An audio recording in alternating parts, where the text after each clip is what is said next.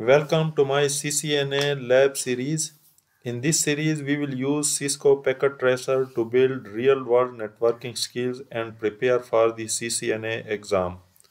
In this first lab, we will start with an introduction to Packet Tracer, exploring its features and how to use it for network stimulation. So, if you are serious about mastering networking and prepare for the CCNA exam, make sure to subscribe and stay tuned for all hands-on labs. Let's get started. Hi everyone and welcome to the Cisco Packet Tracer lab series. Today is the lab 1 in this series. In this lab, we will perform multiple tasks. In the task 1, we will introduce the Packet Tracer, its different menus, the workspace, etc. In task 2, we will add different devices to the workspace, including a router, a switch, two PCs, and a laptop. In task 3, we will study different connection types that are available to us in Cisco Packet Tracer. For example, the copper straight through connection that is used to connect different devices. For example, connecting a PC to a switch, copper crossover connection that is used to connect similar devices. For example, connecting a PC to another PC. And again, the console, fiber, serial, and wireless connection types. In task 4, we will connect different devices inside the workspace. For example, we will connect PC1, PC2 and laptop to switch 1, and then we will connect the switch to the router. In task 5 and the last task, we will assign IP addresses to different devices. We will assign IP addresses to the PC1, PC2 and the laptop, and finally we will ping the PC2 from PC1. So let's get started with the task. So the task 1 is the introduction to the Packet Tracer. The Packet Tracer is basically a Cisco network simulation tool that can be used for designing, configuring, and troubleshooting networks. So here we can see that it has different interfaces. The top one is the menu bar, which has different types of menus available to us, including the file, edit, option, view, tool, extension, and windows. And we will study these in detail in the upcoming lab series. The second one is the toolbar, where we can see we have different buttons available and some of the same tasks that we can perform through the menu bar can also be done through this taskbar through these buttons. For example, if you want to create new topology or want to open an existing topology or save this topology, we can use this button. Again, these button, the copy, paste, undo, redo, zoom in, zoom out, or zoom reset. These are important button and we will use them in the course of our lab series. The next next bar here is the drawing, or you can say, I think this one is the drawing palette. So in this one, we have different tools. For example, this selection tool, if you want to select something, you can use this tool. And once selected, you can use this button, the cross one, to delete them.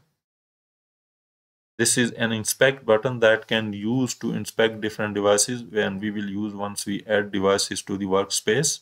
Again, this one is for writing notes. I have used this button to write these notes.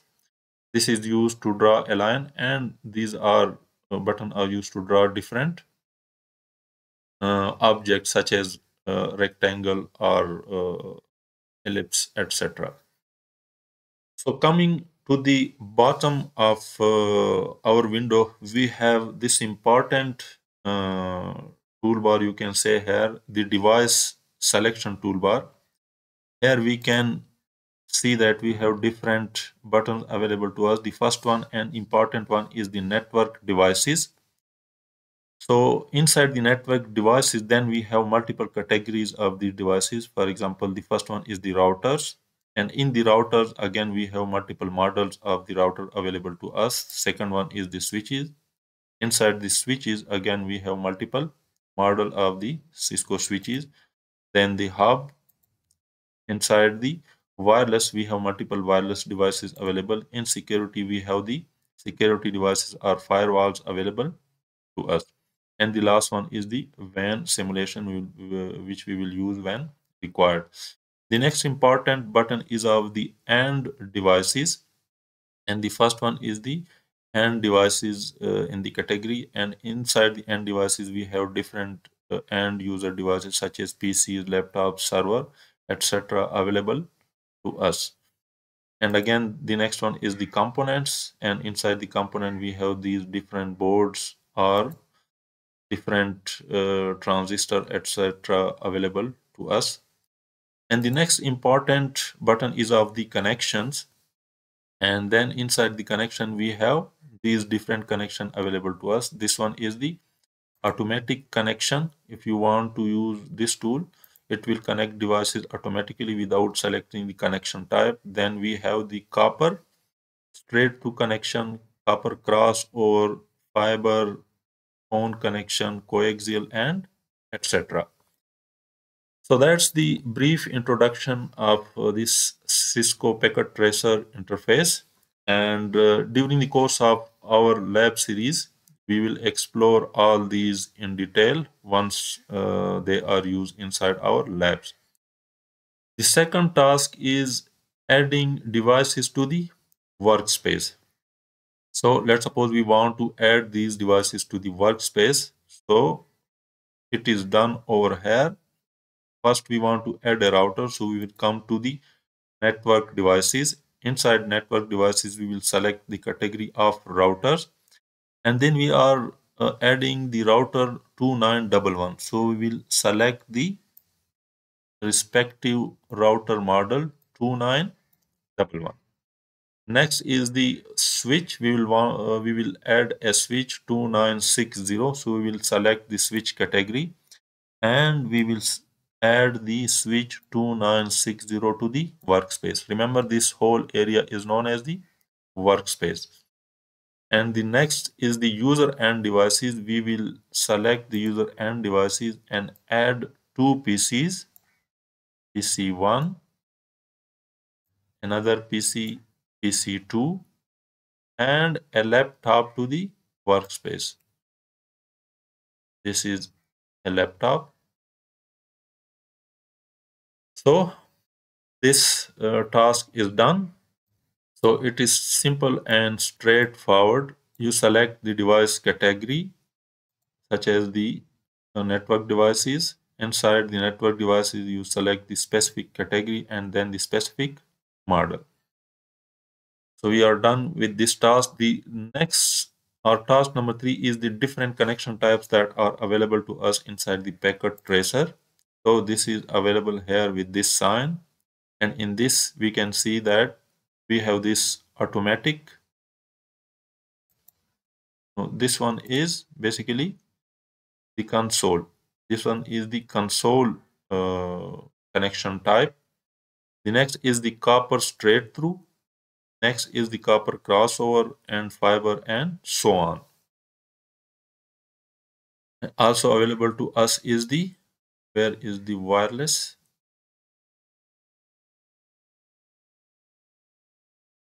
So this one is the automatic connection selection. And we will see the wireless is not visible over here, but we will see it in a while. And the next task, or task number 4, is connecting these devices to each other. So we will connect PC1 to switch 1. And which connection type we will use? Remember, when using different devices, we will use the copper straight through. We can always use the automatic connect option, but here we will use the copper straight through, and we have these different interfaces available to us. Of course, we will use the fast Ethernet interface, which is the network interface available inside the network card of our PC, or which is the network interface. And on the switch, let's start from the beginning. We will select the interface fast Ethernet 01. And the next one is we will connect the PC2 to switch 1, again we will use the copper straight through, and again we will select the fast Ethernet 0 of the PC2 and connect it to the second interface fast Ethernet 02 of the switch. And next is we will connect the laptop to the switch. Again we will use the copper straight to connection. Let me this time use the automatic connection type, so that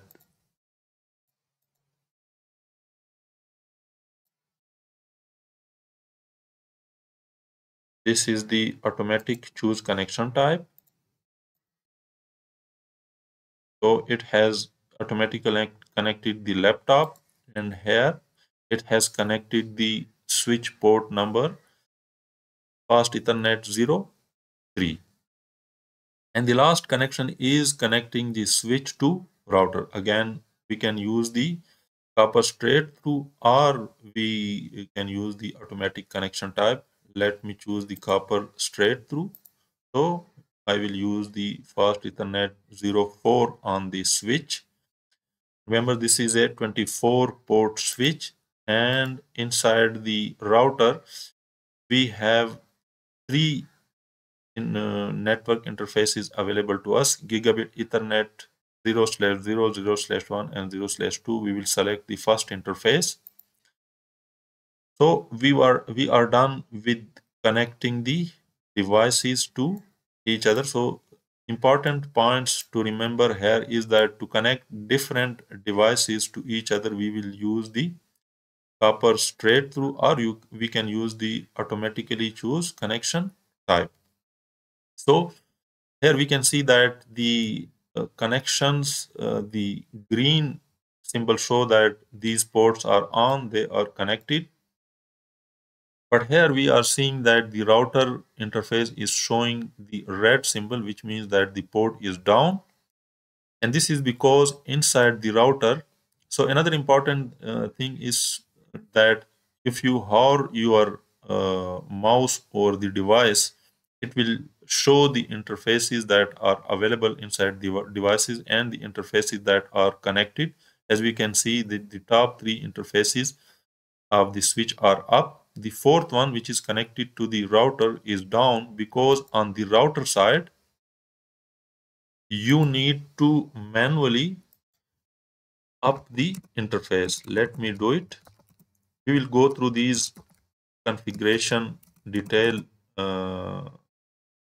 in the future labs in detail, but for now I just want to show you how to make this port green or make this port up. So I will go to the specific interface of the router, which is gigabit 0/0, and I will use the command no shutdown, because all the interfaces of the router are by default in shutdown mode. I will close this router CLI, and we can see that interface is now up. So this is the task number 4.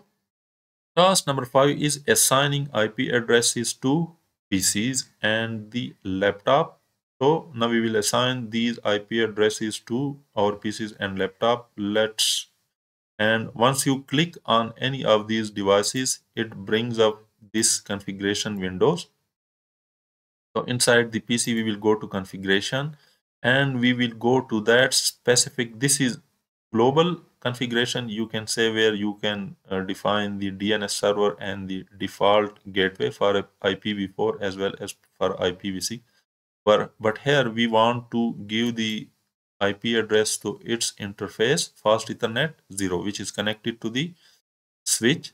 So I will give the IPv4 IP address 192.168.1.1, and the subnet mask is 255.255.255.0. I will close this dialog box. I will go to PC2, configuration, fast Ethernet 0 interface, and I will assign IP address 192.168.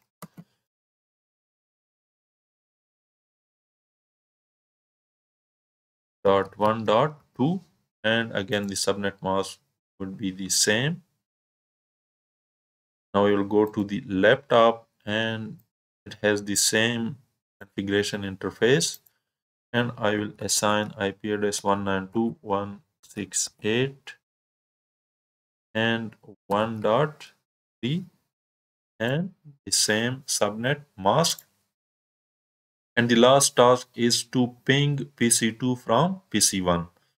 So I will go to PC1 configuration dialog box again. I will go to the desktop, and here we have different icons, different configuration items available to us. Since I want to ping, I will go to the command prompt. This is the same as the CMD inside our Windows PC and laptops.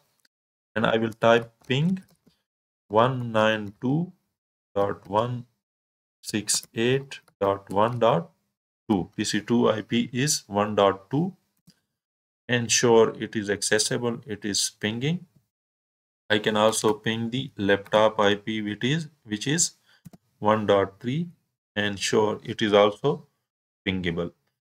So I will close this dialog box, and this is it for this lab. I hope it has been informative. I will add this packet tracer file inside the description for you to download. So please subscribe and like the video if you liked it, and subscribe it so that you see the notification of the upcoming lab videos. Thank you, and see you in the next video.